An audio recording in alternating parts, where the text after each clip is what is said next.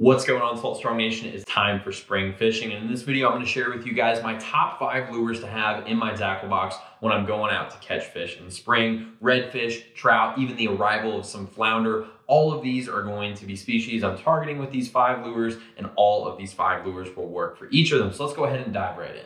So the first lure you want to make sure that you have in your box for spring fishing is an artificial shrimp. These are an absolute must of a profile to have in the spring because number one, fish have been feeding on them all winter long when bait fish are absent, and most of the bait fish don't really kind of start becoming the main source of prey until mid and late spring because a lot of the hatching does occur in early spring. So you want to make sure that you have an artificial shrimp for when there's not a whole lot of bait fish present and those game fish are really dialed in on shrimp profiles. Some of the more popular choices out there include these chase baits flick prawns. Again, these are kind of expensive shrimp, but do know that with their ultra realism, the rattles, and just really good design, it's going to be hard for a fish to turn them down. These, again, are kind of expensive, so don't be afraid to pick up some of the cheaper alternatives. These gulps are great, and they've got a lot of scent in them. If you're fishing in an area that has dirty water, really hard to not have some gulps on you, but something that does combine the best of both worlds is our Salt Strong Power Prawn. These are fantastic because they do have that ultra realistic body, but they do hold scent much better than these chase baits do, in my opinion. I like having the cavity in the bottom where I can put some Procure, I can spray some of the Dr. Juice on there.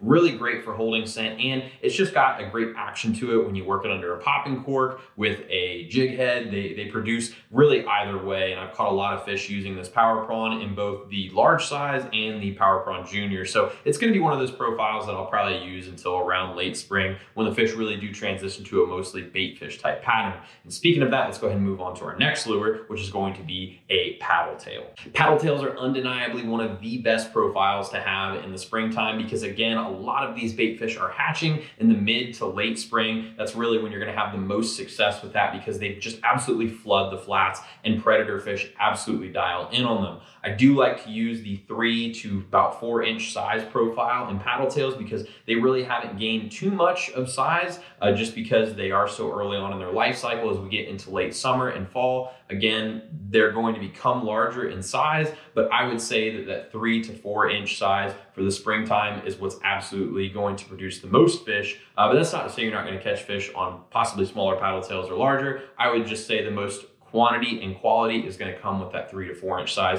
I prefer to use more natural colors like white that work in both dark and clear water, just so I don't have to switch around different colors, things like that, which is why I like the Slam Shady color. And it can be rigged weedless, or you can put it on a jig head. There's a lot of different options there. And it just allows you to cover a lot of different depths. You can fish it slow, fast, depending on what front has moved through in spring. You know, you do have cold days, you have warm days. So there's not a set pattern that you are going to be fishing with. With some other lures, you really have to fish them slow or you have to fish them fast to get the right action out of it. Paddle tails can be fished a lot of different ways and are really versatile for springtime. So highly recommend you add some paddle tails in that 3 to 4 inch size to your tackle box as well. Now, something that I like to do when I have found the fish with paddle tails is really start dialing into them with suspending twitch baits. My favorite company that makes suspending twitch baits is MirrOlure. Again, we're not sponsored by MirrOlure or we receive any endorsements from them, nothing like that. I just find that they work flat out really well. I love the Miradynes, those MR27s, the larger twitch baits. And again, I just like to work these once I've found fish with my paddle tails. They're not a great search bait because you do have to fish them slow,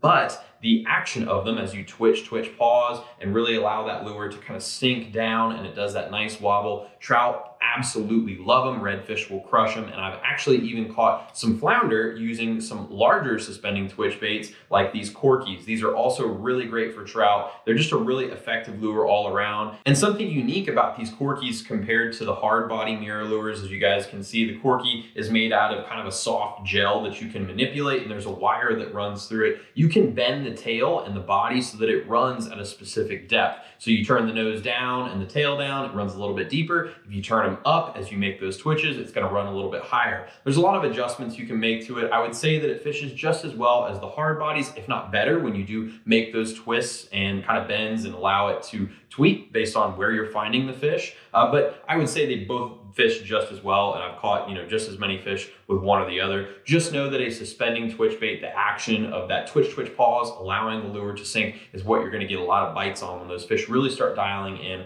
on bait fish presentations. Again, you're going to want to choose the size based on the type of bait that's in your area. If you're seeing a lot of small minnows in your area, I don't recommend throwing a corky. I would recommend throwing one of the smaller mirror lures, the mirror dines. If you're seeing medium-sized bait, go with one of those MR27s. And obviously, if you've got large shad like we do here in Texas that are spawning, I would go ahead and go with one of the corkies. Adjust that size based on the bait that you're seeing, which is the same thing that I talked about with the paddle tails. Really matching the hatch is the best way to go when it comes to choosing your baits. Now, for your big fish in the springtime, I highly recommend that you throw a top water. There are some diehard anglers that will use top waters in the winter time, but I find that the kind of mid to late spring is when I first really start seeing them become one of the main lures that I'm always tying on and having on a rod as I head out for my trips. I really like the Super Spook Junior as a best all-around top water. It's just one of those lures that you can work under a ton of different scenarios. It casts like a bullet. I would say just overall in terms of what you're paying for it and how the way it walks, the sound, it's just a great option to use if you're not sure which top water to go with. Now, if you want to fine tune things a little bit, if you've got a really windy day, I do enjoy the Rapala Skitter Walk V, just because that V body does a little bit better of a job handling in chop. You're going to get a good walk. The rattles are going to engage. It's not going to kind of flip over the waves like you see with some other top waters, as you gotta have some really hard chop and the wind's picking that top water off the top. Now, if you're specifically going for larger fish, you're gonna have to use a larger top water, something that's gonna really give off a really good frequency of a larger bait fish kicking its tail. So it's gotta have a really good clack to it, which I really like with the original Skitter Walk. But the larger models of the original Skitter Walk are my go-to when it comes to big fish top waters. I've caught some really big redfish with them, as well as some large trout. I highly recommend that you have a top water in your box, especially if you're seeing a lot of bait getting blown up on the surface. And lastly, if you find yourself fishing on a day where it's calm and the water is clear, one of the deadliest lures that you can use in the springtime is a jerk shad. And this is the Alabama leprechaun. There's a lot of different options out there. The gulp jerk shads are a very popular option that Coach Tony Acevedo has had some amazing success with. I've been using the Alabama leprechaun here in Texas. It's pre-scented. It's got some really nice flash to it, especially in that kind of off-color water if it's not specifically clear, but it needs to be clear enough to where the fish are definitely hunting by sight as the action of this lure. When you twitch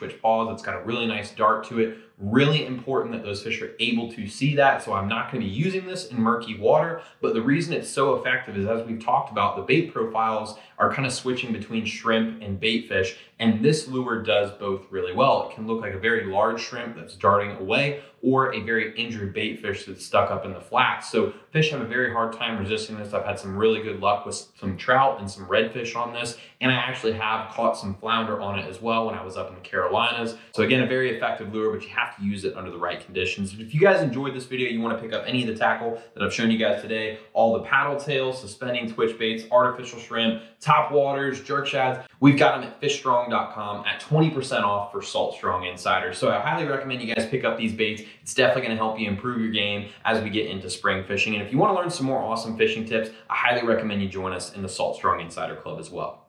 So if you're new to Salt Strong, just know that we're the best online fishing club in America, because we literally guarantee that you'll be catching more fish in less time while saving money on your tackle. We do this by providing you with premium education, an exclusive online fishing community, and access to group discounts on the best saltwater fishing tackle. To learn more, go to saltstrong.com. We hope to see you in the Insider Club family soon.